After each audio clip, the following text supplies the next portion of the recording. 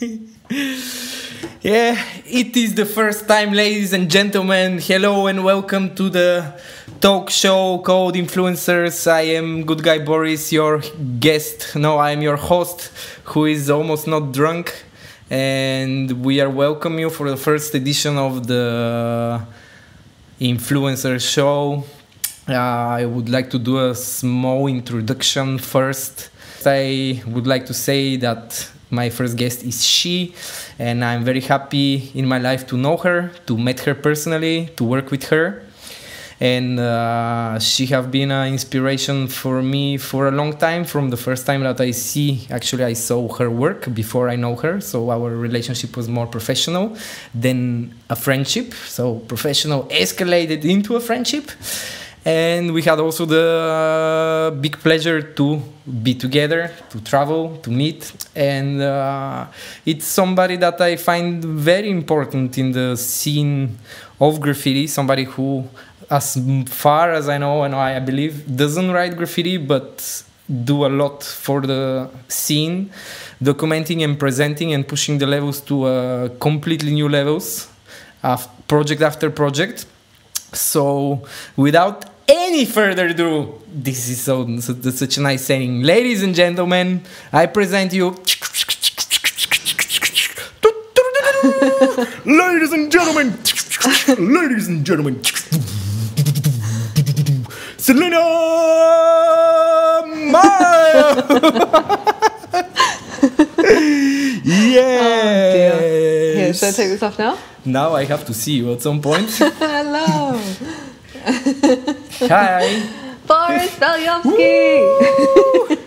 How are you, Selina That was Miles? the best intro ever. How are you? That's okay. There's a bit of a time delay.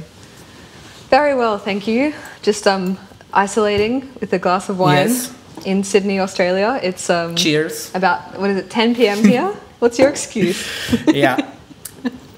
Where are you right now? I'm in Sydney, Australia. Okay. Yeah, at home. Would you?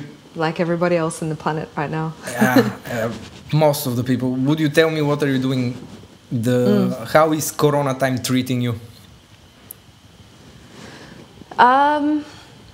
It's actually been really interesting for me because I've skipped 2 overseas trips so far because of the lockdown, and I'm sort of realizing the benefit of staying home for extended periods of time. I moved into a new place. I've been spending time with friends and family, and just also gotten a lot of work locally that I usually wouldn't have gotten because people assume that I'm overseas. And so it's actually been quite good in that regard. And we're extremely lucky in Australia. We've only got a few, like 6,000 cases, and we've got, I think we had, I'm going to get this totally wrong, but like less than 100 cases per day for the last few days.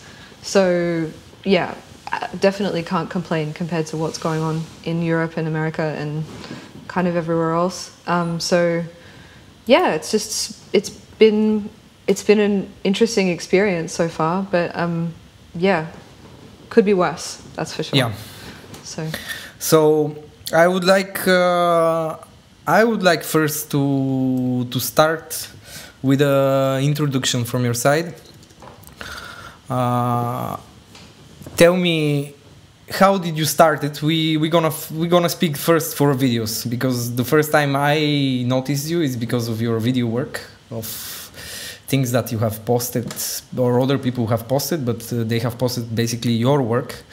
And I would like to know how Selina Miles started her video producing career. How? Tell me from the very beginning. do you want the long version or the short version? How long have we got? Version. The short long version? Okay, so graffiti and filmmaking have kind of been parallel in my whole career from the very beginning. The first video that I ever made was of Soffles, who's a graffiti writer from my hometown of Brisbane.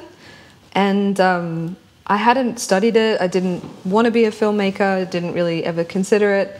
But I picked up this camera one day and made this video for him because he sort of just decided to make himself publicly known and sort of come out of anonymity after being anonymous for many years. And it was like just like a light bulb moment the second that I sat down to edit this video. I just loved editing. It just absolutely clicked in my brain, and I just knew that I'd found what I wanted to do because it was just so enjoyable. And yeah, and then ever since then, that's all I've done, and that's now probably all I know how to do. Okay. I'm not very good at much else, but yeah. But it's been about 10 years tell now. me, what put the camera in your hands? How it happens? You knew him from before? If it's not a secret, like it's it's a friend. Yeah. There was so in Brisbane's like a city of maybe 4 million. It's the third largest city in Brisbane, in Australia, I think. But it's quite a small place, and back then there was this one building in the center of the city, and it was like an old industrial kind of Art Deco building, and some rich lady owned it, and she'd given it to this group of artists and been like, I just want it filled with art, and you know, you don't have to pay much rent. And so it was just filled with like graffiti writers living on the top floor, and there was a photography studio and a record store, and a lot of people had their start in their art careers in that building.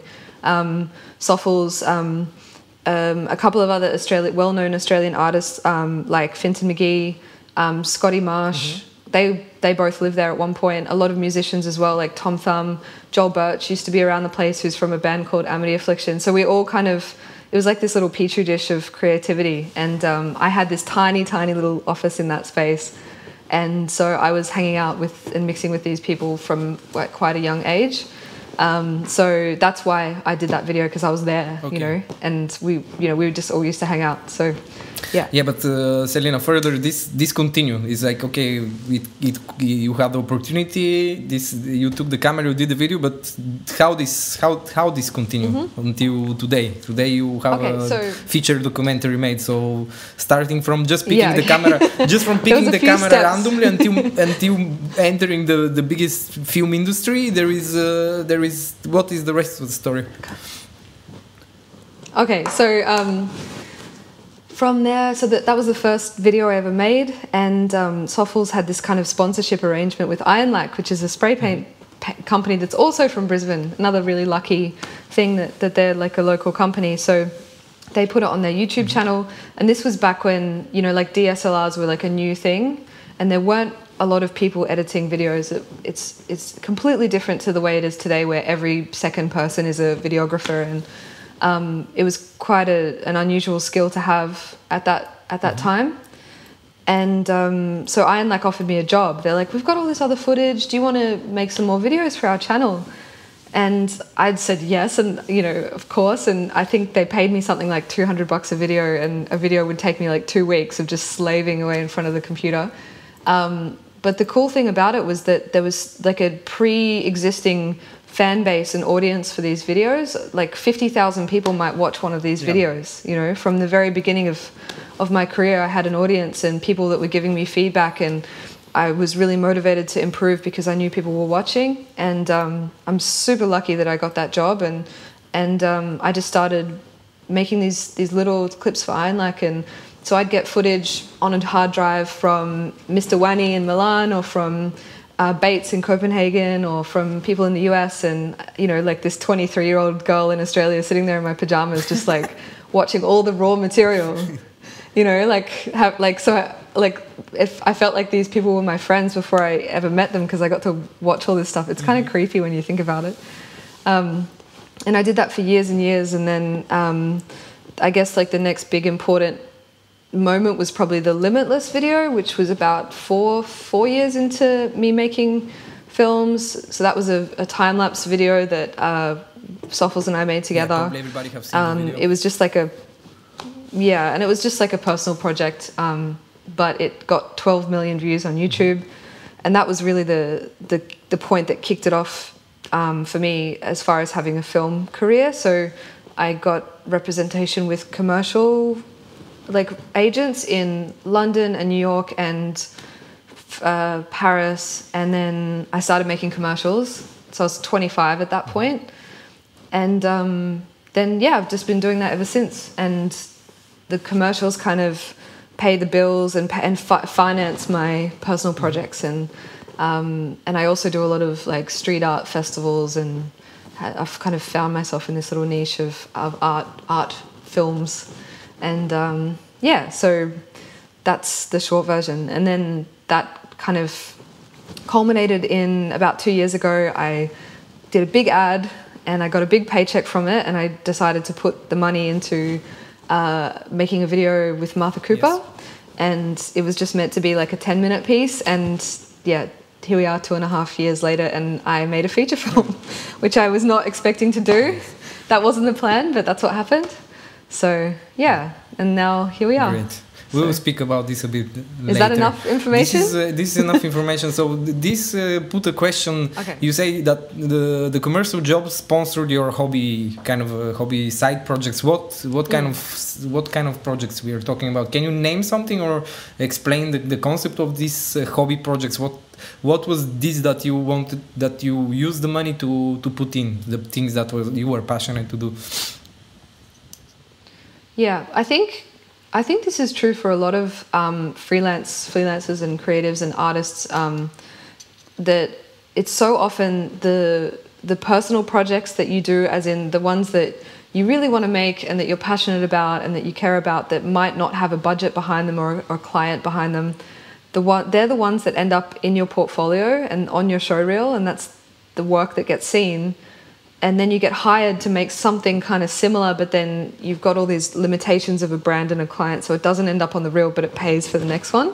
So it's kind of this cycle. Yeah. That's what I've learned. So I think it's really important to always keep doing personal projects, because they always just end up being the best ones. And so the types of personal projects I've done has been things like the Limitless video that wasn't commissioned by Iron, like that was something we just did, and then we gave it to them to put on their channel. My friend Guido van Helten went to Iceland for a project, and he's like, "Do you want to come?" And I went for 4 days, and we made a really cute little portrait of him, and like that got a Vimeo staff pick, which is not like it's a pretty good thing to get as a filmmaker, because a lot of people see it. So this feature. Yeah, I went to Serbia and visited Sobek and Sobexis for 10 days, and just like hung out in Belgrade and filmed them painting, and that was a personal project. That was super fun. I made a video with Felipe Pantone. Things like that. So none of those have been financed by anybody. They've just been things I wanted to do. And the other thing that's made that possible for me, that other people might not have, is that I shoot and edit a lot of my own films. I own a lot of my own equipment. So once I've got the gear, I don't really need much money to make it happen. So... Oh, and the time I came and visited you. This is a bit big fast forward 10 years more or less. But that was a personal project as well. It's nice that this happened, because we are most of the time we are on the opposite side of the world, which is not a big problem. But you travel a lot, no? Yeah, well, not lately, but yeah. Okay. Right now, yes. nobody travels. Now we travel through the broadcast and to the fiber optical cables of the internet and the satellite. This is how we travel. But in general, your work is requires and also provides you a lot of travel, which is I suppose this is nice. So, at what point did you label? Did you realize? And did you you realize that you're a director? Film director? That's a good question. Film director? I only kind of got comfortable with the idea of that being my job title after the film I made about Martha. But director, I guess, yeah, when I started getting signed as a director. And the way that happened was so funny, because most people, when they get signed by, like when they get a rep, like a commercial agent, they've sort of been in the industry for years and they've worked up to that job. I had no clue what I was doing. Like pretty much everything I'd done by myself. I'd never really been on a film set. And after the Limitless video went so viral, the next thing I did was a Pepsi commercial. And I was 25. I'd been overseas twice ever with friends or, you know, traveling with friends. And I got put on this plane to London by myself. And I arrived there and there was just these people there and they were like, welcome to London. We'll see you at the office at 9 a.m. And I had to go into these like meetings with advertising agencies and production and you know, I would have written this like awkward email that I thought was between me and the producer, and they'd printed it out and given like 10 copies of it to everyone in the room, including the client from Pepsi. And they'd be like, so Selina, can you tell us about your concept here? And I'm just like, I'm like so out of my depth. I had no idea what I was doing. But I managed somehow, you know. I look back on that now and I wonder if all those people I worked with realized how clueless I was.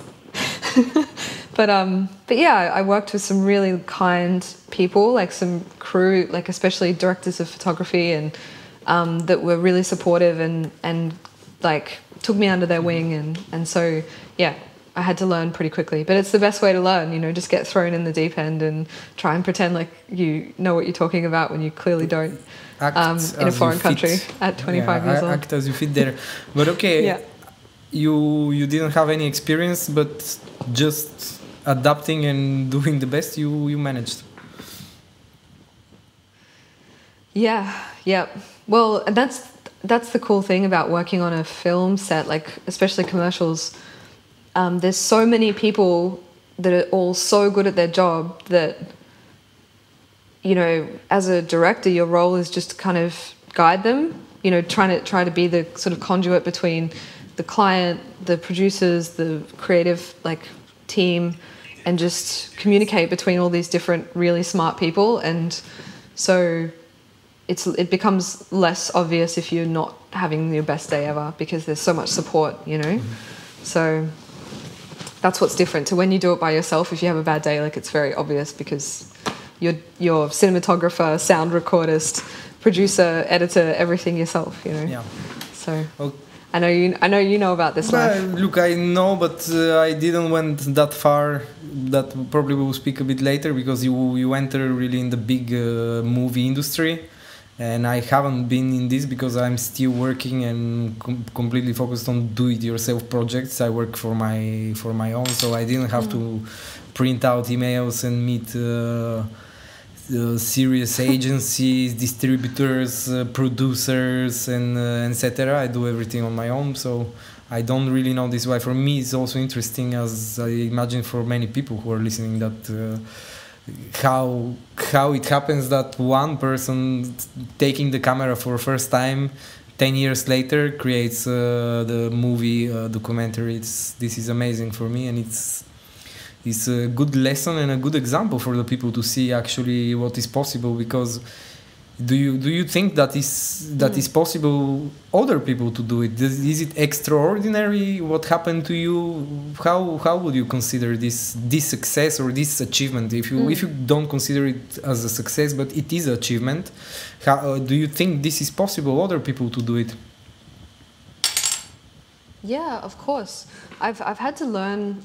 It's actually my mom sent me this really angry email recently because she'd read some interview that I'd done where I kept saying that I was lucky or something, and my mom was like, stop saying that you're just lucky, because there is a lot of hard work that's gone into this. And I started to think back, and I'm trying to practice a little bit more objectivity when it comes to my career. And I think, yes, I think I was super lucky, and I was very much in the right place at the right time. And time as in I think it's important for people to know that 10 years ago it wasn't as competitive as it is now to be a videographer, you know. It was quite a new thing, and it happened quite quickly, YouTube and all these things. So as in that kind of time scale, I think it was a good time to start.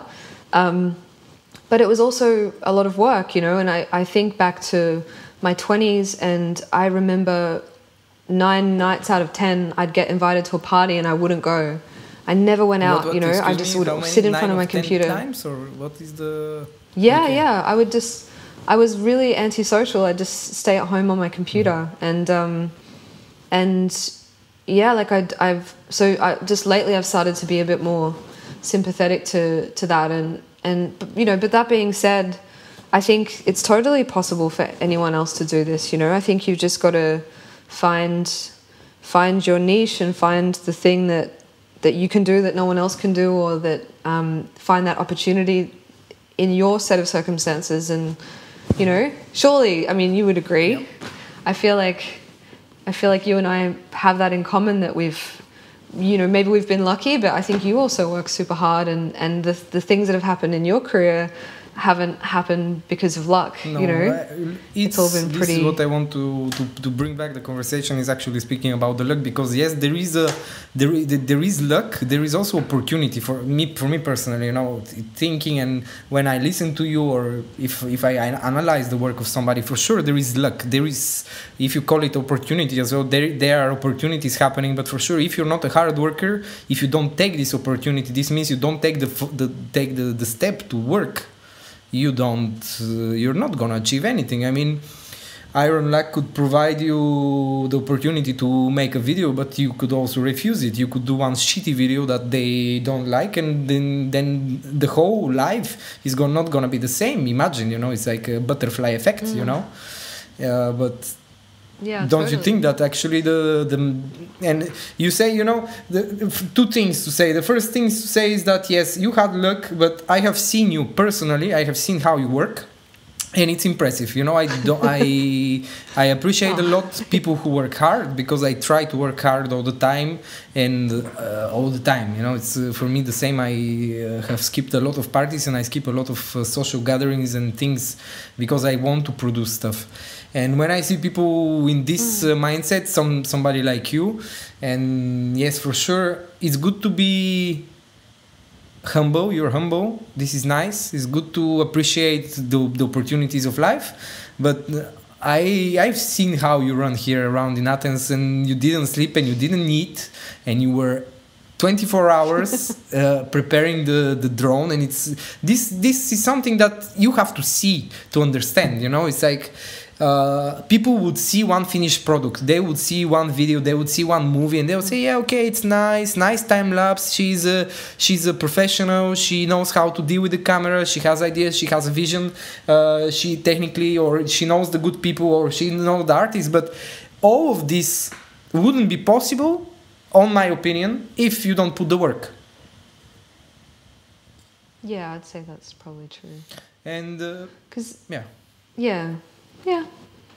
yeah, I think, but I also think that when you find the thing that's really your calling in life, or that you're really good at, it becomes easier to work hard, because it sounds corny to say, oh, it doesn't feel like work. Like, for sure it's work, but you know, it's better than anything else you could be doing for work, you know.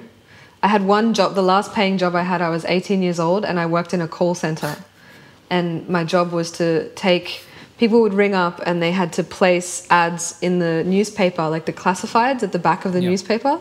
You know, so like people having a garage sale, and it sucked. It was such a horrible place to work, and it was so depressing, just sitting inside all day under those horrible lights, and everyone's mean to each other because they're all miserable as well. And I was like, I'm not going to stay in a place like this. Like, I can't live like this. And it scared me back to university, and it scared me, you know. And so I think, you know, yes, it's hard work to be like a freelancer, but it's for sure worth it, because the alternative is not so nice either, you know. So, but yeah. Okay. Yeah. Okay. Now I see some of the questions already raised, because you already speak about it, but still, I would like to come back to this, is that I was about to ask you, why did you decide to work with graffiti writers? But apparently what I understood is it was the opportunity. And you know why I'm asking? Just not to confuse you. I'm asking because I would like to hear if you found something in this movement, in this culture, or it's just what you have in front of you. You have the access and the opportunity for it, and you are working with this. For sure. I think it's super interesting, and I'm so grateful to be a part of it. And I've definitely branched out into other interests, but it's just always, I mean, it's just always interested me and fascinated me, and I think that nowhere else do you find people who are like, there's the oh gosh, I'm not going to make any sense, but it's hard to explain why I find it so fascinating. But I just think that there's definitely something about the DIY nature of it, and also like when we're talking about illegal graffiti, the idea that people would put so much time and energy and effort into something that's done anonymously and that's not really done for the public, especially in this era when everything is so public facing and image focused, and there's just so much,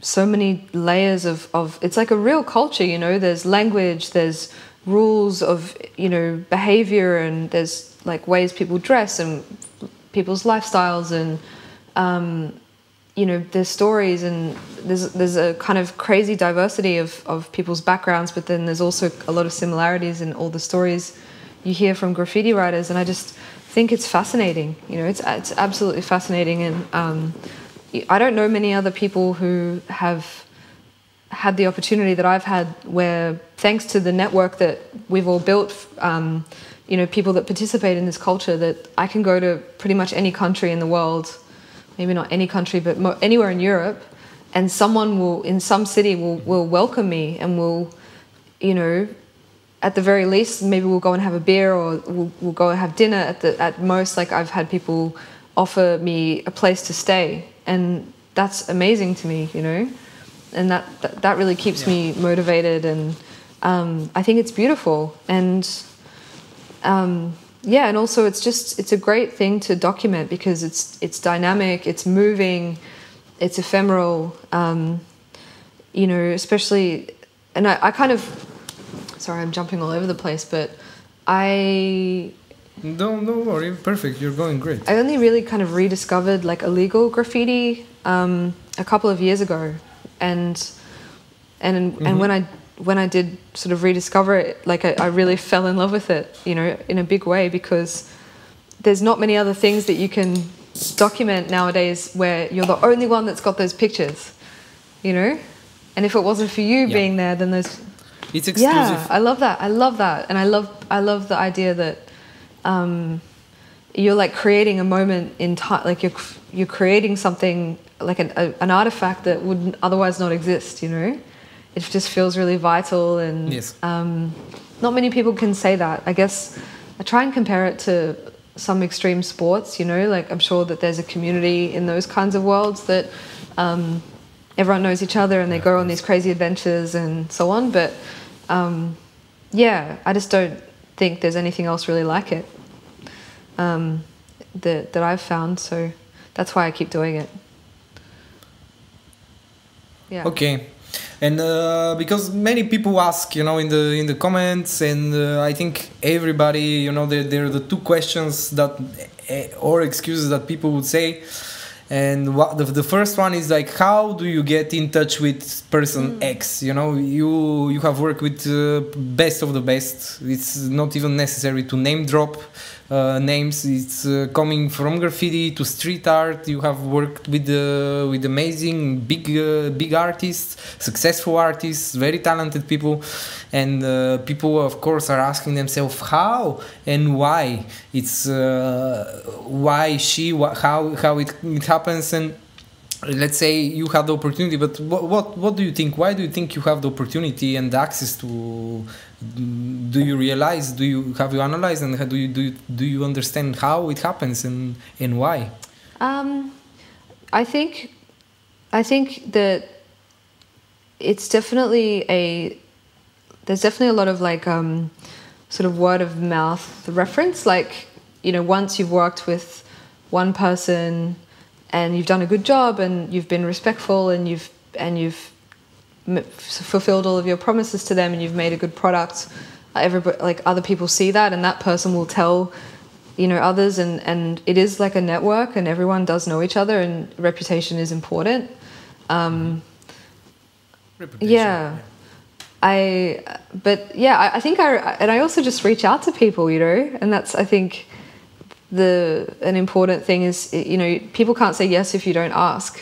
And I think I actually remember I wrote one of my like classic emails to you the first time I came to Paris, you know, because I was like, I'm going to Paris, who can I hang out with in Paris, or who would I like to work with in Paris? And I wrote to you and I was like, Dear Mr. Good Guy Boris, my name is Selina Miles and I'm from Australia. Here's one of my videos. Do you remember that? Yeah, I don't remember. Now that you say that, I will have to search in my email to see this. For sure, email. you still have it. But I don't even remember how we first get approached. Was it via Felipe or I'm not sure. I wrote you an email. I was in London. I was coming to Paris, and I wrote to you, and I was like, "Hello, I'm also like a filmmaker, and I really like your work, and I was wondering if you'd like to like meet up and get a coffee or something, you know." And yeah, that's totally how it started. Yeah, but that's what I do. So nice. But anyway, look, sooner or later we would link. You know, if you're, I mean. I haven't met everybody, and you haven't met everybody, I suppose, in the scene. But the scene is not that big, and the people who actually are doing things and make things happen are not that much. So, if you want to extend your network, sooner or later you meet people, and it's nice. Actually, it's pretty cool that I had the opportunity to meet you. This is great. But I think having a portfolio is just the most important thing. Like have a good portfolio of the type of work that you are approaching someone about, and say, hey, this is who I am, this is what I want, this is what I can offer, here's some examples. So like, it seems obvious, but it's amazing how often people write to me these days, like, and it's like no effort goes into their email, you know, and they're asking me for something, and it's like, I just don't understand. Like, if you can't make the effort to spend 5 more minutes writing like a proper email that explains everything I need to know, why would I make the effort to respond? Tell me what is a proper email, Selina. How would you like people to contact you, to say, hi, I'm Boris, would you come to make a little documentary about me? How should I contact you? I'm sure... No, seriously, because people, I want to hear it from you, because you have these emails, I have these emails, and every day I open a DM or a message, and I cannot believe people really doesn't have the fucking first 7 years of their life to say hello and to ask what they want in a polite and proper way. So what would be the proper way for you? I think when it comes to approaching like a potential collaborator, someone that you're trying to work with, I think it's always good to use language of like offering something rather than asking for something. You know, rather than saying, I'm at university and I need to do an assignment for my last semester, and my teacher said that it has to be about this, and so I decided that I want to make it about you, so can you please answer these questions for me? You could, you know, this exact same scenario, you could say, I really like your work, and so I was wondering if it's okay with you if I if I write an article about, you know, like, and just make it more of an offering of something. And I think it's also just like, who are you? What's your story? Where are you from? Like, and just like be clear about you know what you need, because people's time is like a very valuable asset, so it's nice to be considerate of that. And so whenever I contact someone, I always try and be very clear about what I want, so that they only need to write back once with a yes or no, rather than writing back 10 times asking for details, you know. So that's what I would say. I like the point that you made with giving value than taking value, like making an offer and then asking for something is better. And it's a valuable lesson that people should remember, because nobody wants to open his email or his DMs and to have the next message asking for something. Like, I own nobody to nothing. You own nothing to nobody, I mean. And the way you can get anything is actually the vice versa. You have to offer. You cannot take the time of some stranger and expect him just to answer you, or to spend the time or spend the energy to give you anything without offering something. So I think it's a good approach. Yeah. let's move forward. We are it's getting more and more interesting. I would like to speak about something because I have read it also in some of your interview. We had in the pre-conversation this topic about being a female in the industry, being a female in the graffiti game. Even though that you don't write, but you know some graffiti girls, female writers, and you are a female yourself, apparently. If some people didn't know, let me tell you something, my friends. Okay, I have to be careful because my girlfriend will enter with the machete from the other room. I broke the microphone here. Wait a second. Let's be professional. Yeah. Okay. So what is the? Wait. Let me read the question. Did being a female make a difference in your work? Yeah, that's a good one. And how? I think, for sure. I mean, I think that gender is still a huge thing. I think that we all live with the pros and cons of our gender. I think there's difficult things about being either, but I think that, for me, I think I might have skipped a lot of the kind of machismo, aggression, kind of like mistrust that comes with when two guys meet each other for the first time. I think people are a lot more polite to me quite often than they would be if I was male. They and it's not out of. I think it's out of just surprise to see a female, in a lot of scenarios. But then I don't know. I think most people that I've met in graffiti are just like quite courteous and like cool people to everyone, So I think it's just about mutual respect, and it's about the energy that you give off. And obviously, there's always like a few weirdos around, but yes, people people with no social skills that don't know how to talk to girls. But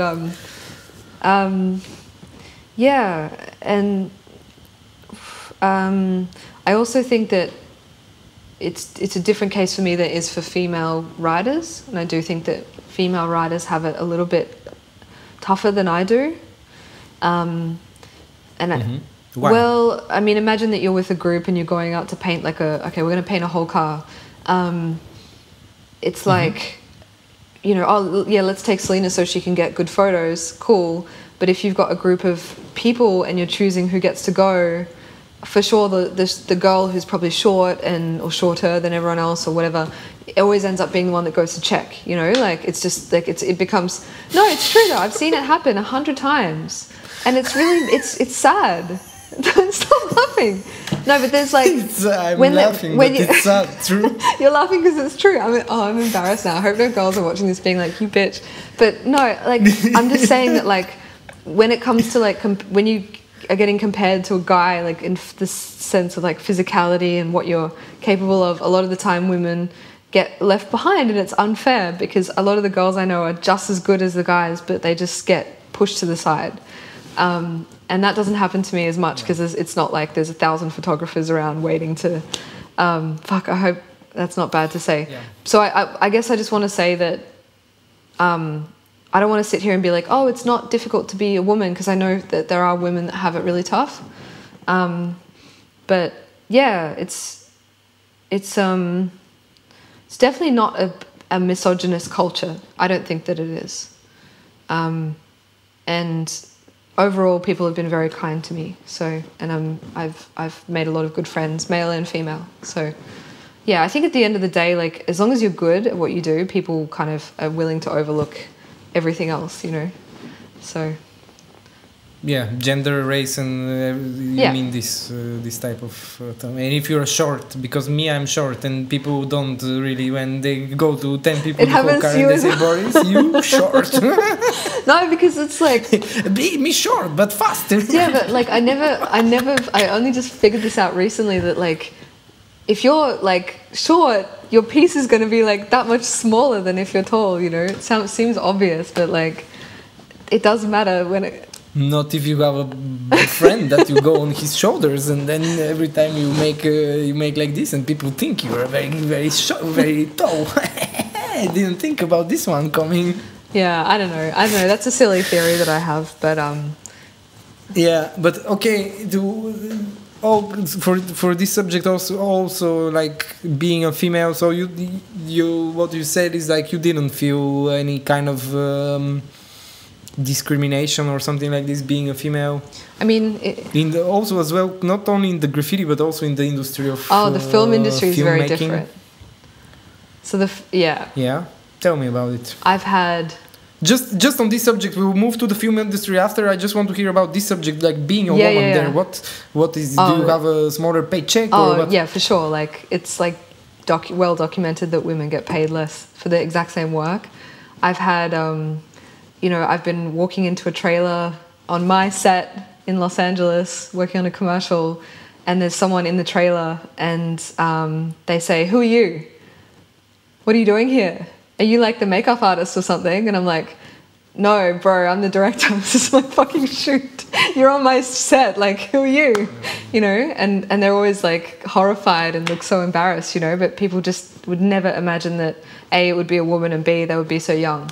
And that's happened to me like so many times, and often it's really hard to get people to listen to you. And but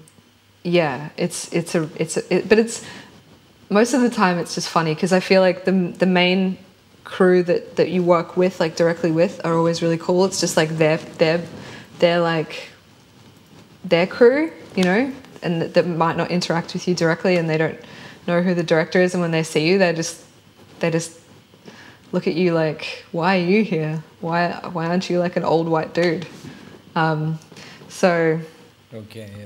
Yeah, but it's getting better. I think it's slowly improving over time.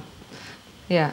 Yeah, this is. I think in everything we're having a improvement. You know, it's just still. I hear stories of what it was like in the 70s. What I have seen. I have been discriminated as a guy. Oh, really? Because when there is a girl in the gang, there is all the attention and all the good treatment. You actually see your friends and strangers how well they treat a lady. You know, it's like they will help. Nobody ever helped me to jump a fence. Nobody ever say, "Hey, would you like me to help you to feelings? Hey, can I carry your counts and things like this?" Hey, nobody. For sure, people has been nice to me. They gave me beers. They make a compliment. But I have seen the better, and I understand. I am a victim of. I don't know what is even the name, but I have been a victim. This is not. I know people help me over fences all the time because I don't have the upper body strength to get over them by myself. It's always embarrassing, though. Yeah, true, but okay. After, of course, when you have somebody, it's like, okay, can I please help you? No, it's okay. No, let me please help you. I insist. Okay. Let's jump into talking about film. Okay. I have put in my category film starting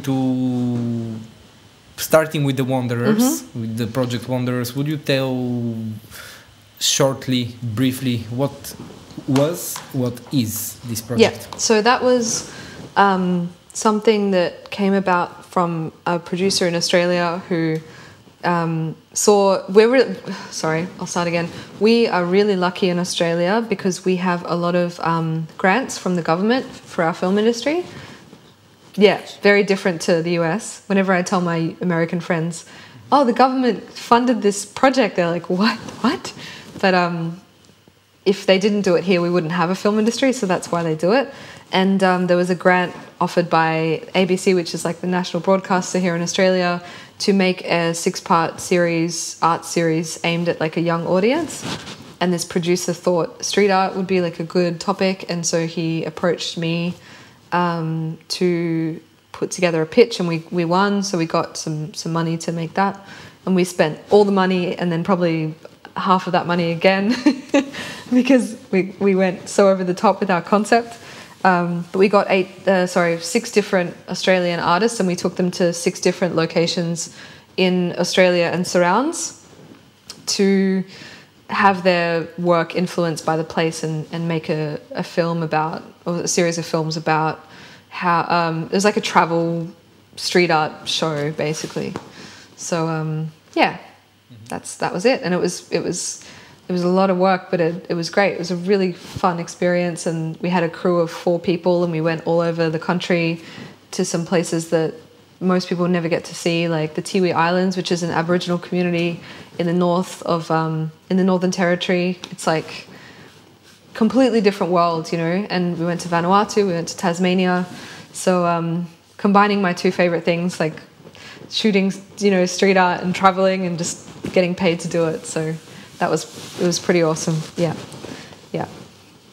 And it was cool because I got to work with like broadcasters, you know, like national broadcasters and people that produce television day in, day out. So that really sort of forced me to be a bit better and take it a bit more seriously, because you're telling a story for the public, not a story for like a graffiti fan base type of audience. For the graffiti public, yeah.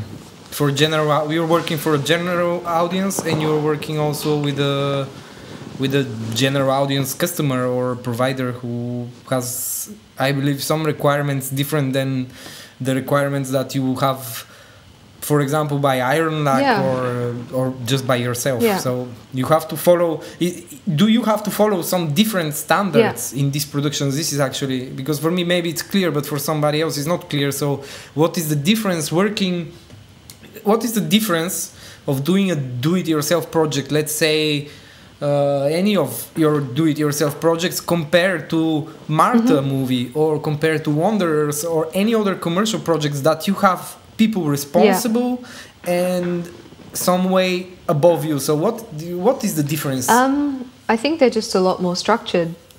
Because there's an investment involved. So when you've got a client who's given you money to make something, you need to be able to promise them a certain product and deliver on that, and that's a different experience to just doing it yourself. And making something for the public, this was definitely most obvious on Martha. Was there's so much assumed knowledge that we have. You know, if you're making a video for the Grifters, you're assuming that people know what graffiti is. They know all the language. They know why those people are doing it. They know who they are. Yeah. When you're making a film, you have to start at the beginning, you know, and explain every little step to lay down that foundation of context for the story. Because if for a second your audience feels like they don't understand what they're looking at, you've lost them, and they won't enjoy the film, you know. And it's so tedious, you know, having to explain. And you might, I mean, you've seen the film now. Like, there's a section where we sort of meet all the early graffiti writers, like Scheme, and we meet Henry Chalfont, and who else is in there? Lee Quinones, and the stuff that they're explaining is so basic, you know. And that was one of the hardest parts of the film to edit, because we really had to be like, which is the essential information here?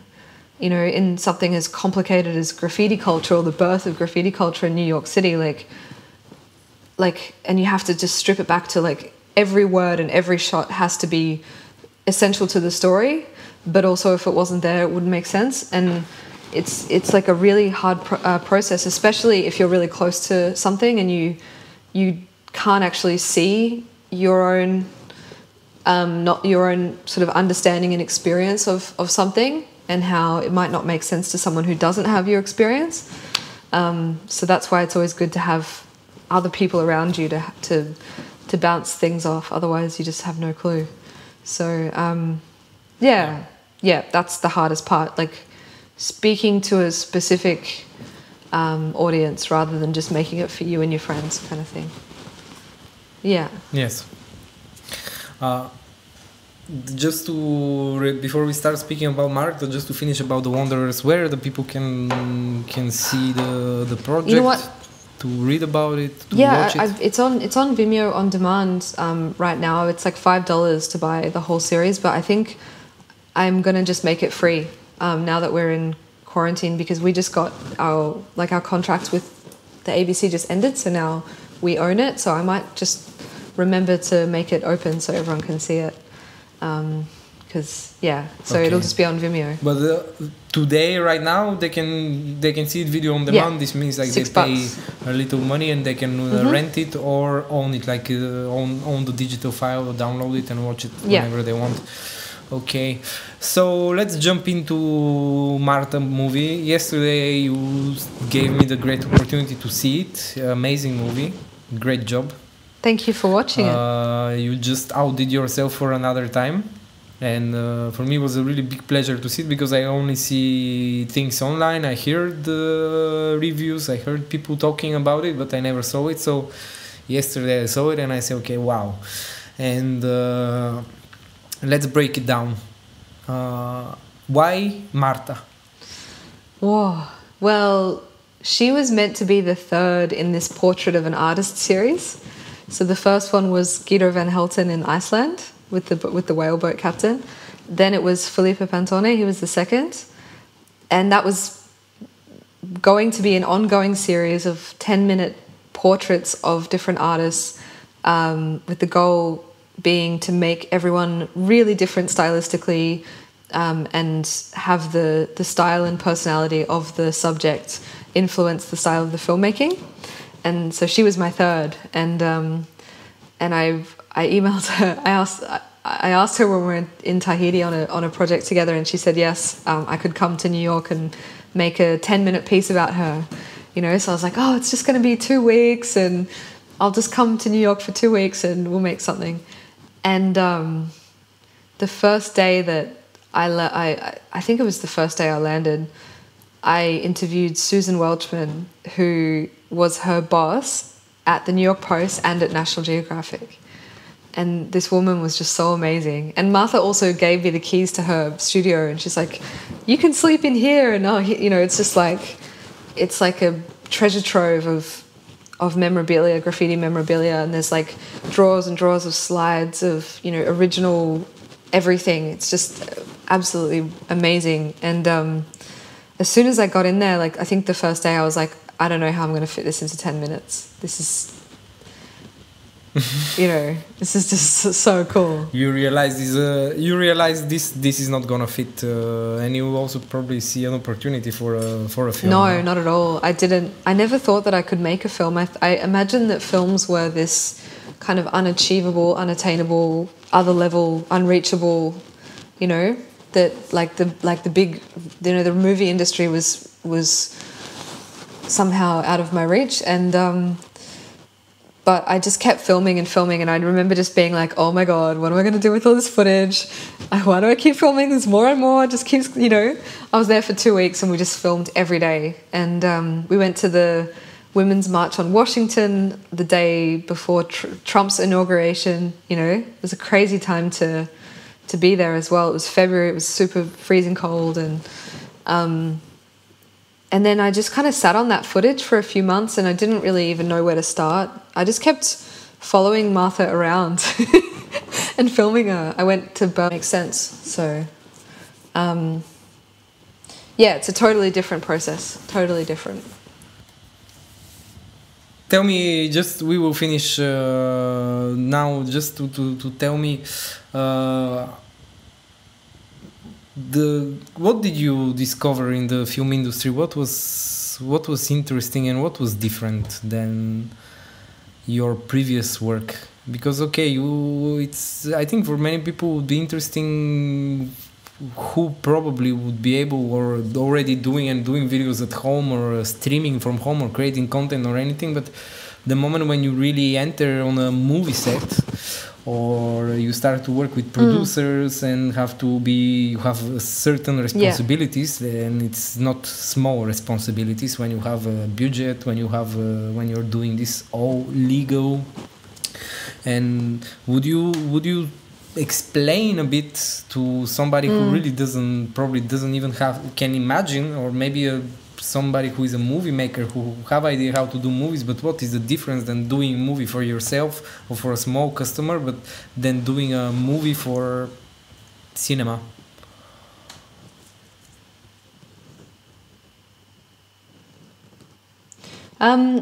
I think that the steepest learning curve for me was learning how to work on paper. And I had all my mentors, you know, because I was assigned mentors like other filmmakers that had been through this process and were a few years or a few films more experienced. And they say, learn how to work on paper.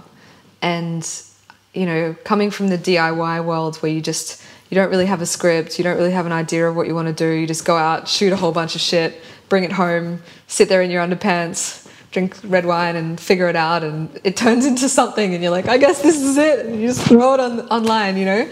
And that's the process, and that's how it always worked. And then all of a sudden you can't work like that because you have a crew and you have, you know, people that need to see what you're doing and how it's all working. So learning how to write treatments, learning how to write scripts, learning how to do paper edits, which was such a difficult transition for me, but it's actually so much quicker and so much better, and I really recommend it. So yeah, just going from being... Oh, I'm still here. Hear me? Hello. Okay, we're back. Woohoo! Hello. I don't know what happened. Sorry about that. Where we were. Yay. Yeah. That's okay. Totally us. Yes. I was rambling. Like the whole interview. Talking a whole bunch of shit. Okay.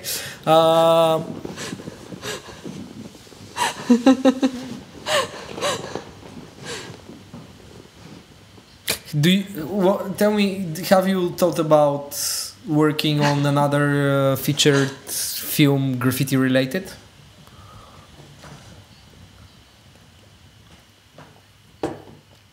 Oh yes, so many times. I really would love to make a documentary about illegal, like modern European graffiti so badly, but I just cannot. I haven't figured out a way yet to deal with the challenge of not. Yeah, I was just saying that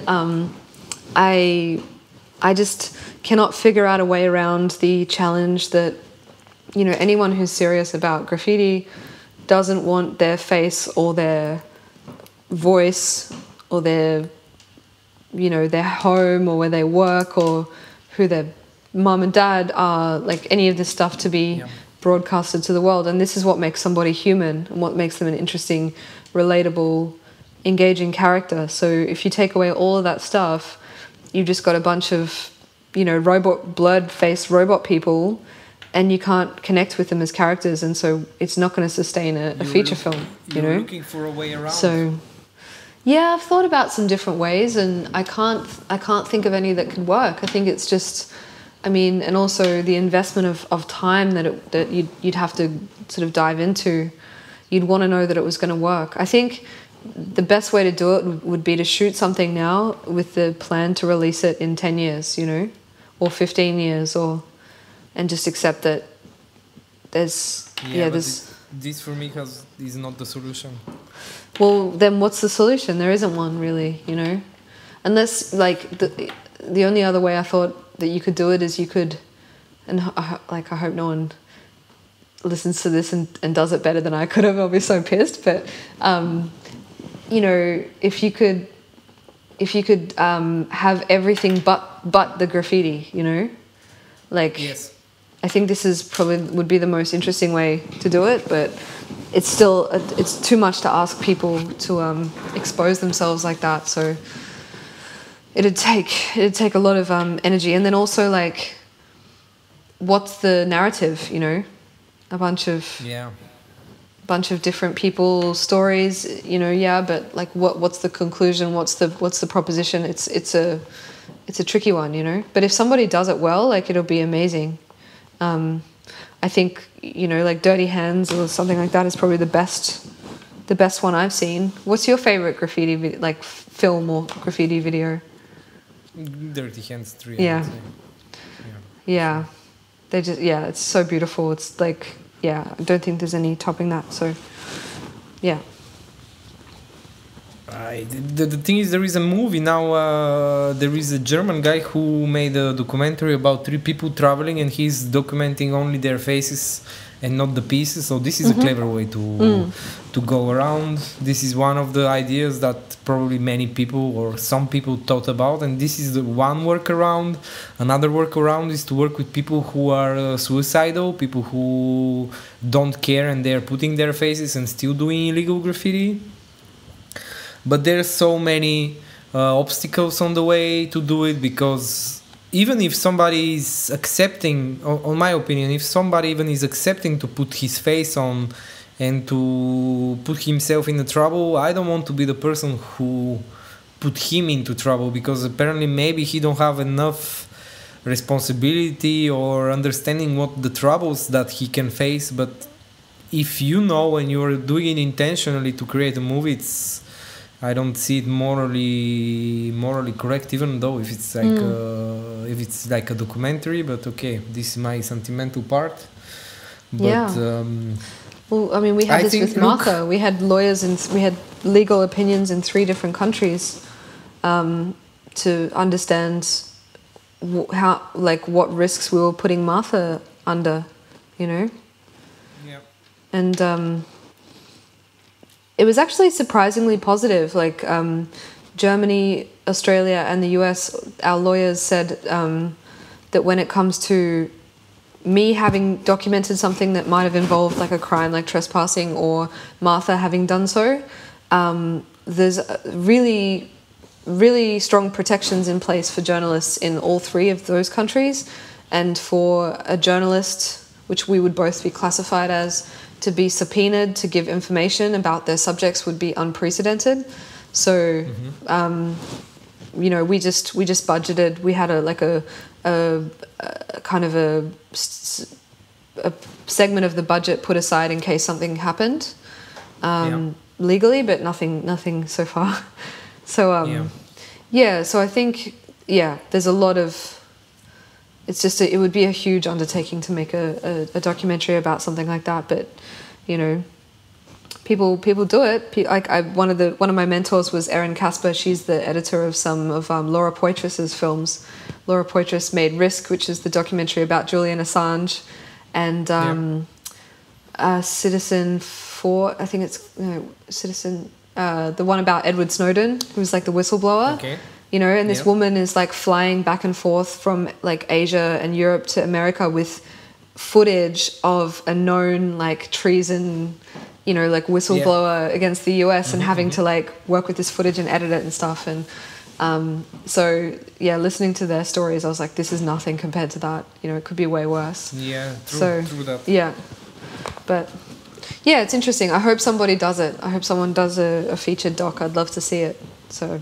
It's time to it's out of time. Also, we are a bit exhausted. This is the first talk, and it's not good to torture your guests. So I will finish with the only 3 questions that I put out from the Instagram, because I failed the live stream.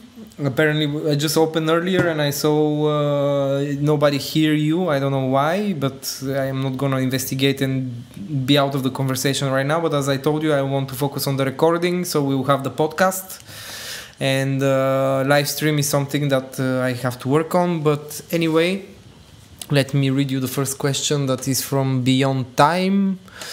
Okay. Whether graffiti...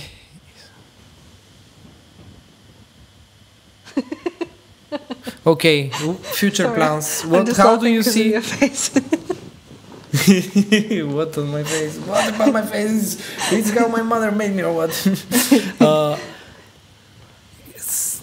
Beyond Time from Belgrade, Serbia is asking, what are your future plans, and how do you see the future of graffiti filmmaking? Ooh.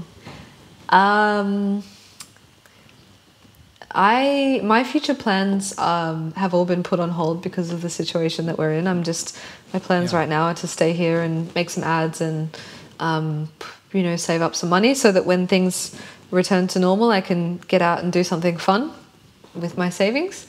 As far as what's going to happen with the future of graffiti documentation, I think that there's some really amazing young documentarians out there doing amazing things, and really getting a hang of some technology that I just don't even understand how it works. I think a good example of this is Captain Ulf. Captain Ulf and his crew in Berlin with the first person view drone. That shit just blows my mind every time. Like, it's crazy. It's amazing, and you know, just better technologies. Technology becomes cheaper and more accessible. I think there's a lot of more people self-publishing or self-documenting, which is exciting, and I don't know. I think it'll just expand in every direction, in every which way. Like, you know, I just hope that the sort of graffiti culture in general stays strong, because I think it's up against new challenges when it comes to like surveillance and security and those types of things as technology becomes more advanced. But I think people always find their ways, and it comes and goes in different places, and as a reaction to what's going on kind of culturally or, you know, politically in different places. And yeah, who knows where it's going to go next. It's exciting to see where it goes, I think. So. Yeah, people were asking where, because we didn't also answer this, where they can see the... Oh, Martha. Kozak, Martha movie. When people can expect it? Can you promise anything? Can you tell something concrete or? It's so tricky to know this stuff, because you've got different territories, and we've just been doing the film festival circuit, so it's been at a lot of different festivals. It's still going to some festivals, but it will be out soon. That's all I can say. Okay. Just keep an eye on the Instagram page. It's probably the best place. As soon as we know something, we'll put it up there. So. Okay, last question. Do you still watch? It's from Said Kinos, and he's asking if you're still watching plane crash videos before you catch your flights. No, because they haven't made any new seasons of Air Crash Investigation. It's my favorite show, and I've seen. I've seen like 18 But you watch this before you something. catch your plane? No, I just used to watch it all the time, like every night before I went to bed. There was something about the like voiceover was really soothing. And also I kind of learned all the things that can go wrong. So as you're taking off, you're like, all right, cool. So how many rows to the exit? And like, you know, all these tricks, you know, and then you're like, all right, once we make it to 20,000 feet, the only thing that can really go wrong is an explosive decompression. And even if that happens, like, you know, it's just rationalizing a bit of a fear. But it's a great show. You should check it out. Okay. Is there anything else would you like to say? Any final words? I would just like to say thank you so much for having me on your show. I feel so honored to be your first guest on the new reinvented podcast. It's so cool. Because I've been a big fan of you for a really long time as well, and I remember watching your videos long before we met and admiring them and copying things from them and thinking that it was just the coolest. So it's really nice that you had me on and that you're interested in listening to me talk so much shit. Pleasure is all mine. Thank you. Should we drop out some links or something? No, I don't think so. I don't have anything to plug. Yeah. You've got some stuff to plug. I have nothing to plug. The thing is, I'm a bit embarrassed right now because the live stream failed, and I don't even know what is happening. So, first of all, thank you for coming, or how you say, thank you for being part of, for agreeing. Thank you for your time. Thank you for the nice conversation. It was great. I hope people would listen, and those who listen understood, because you said important stuff and interesting stuff. And that's it. Thank you very much. Thank you very much to all the listeners. Much love. Kisses. I can't believe I just did a double shaka. Why did I do that? I just did this. I don't know why. It's not this in Australia. It's not this in Australia. I don't know why I did that. I've never done that before in my life. Surfer dude or something. Maybe I'm getting a bit drunk. Here we go. Cheers. We can say a little cheers. Horace I'm totally not Belyansky. sponsored. Yeah, cheers, SELINA Miles. Boom. Kisses. Pleasure as always. Okay. We say goodbye, but we will not say goodbye. We just cut the live and then we can say goodbye normally. Bye, Okay. everybody. Bye, regular people, not Selena Miles.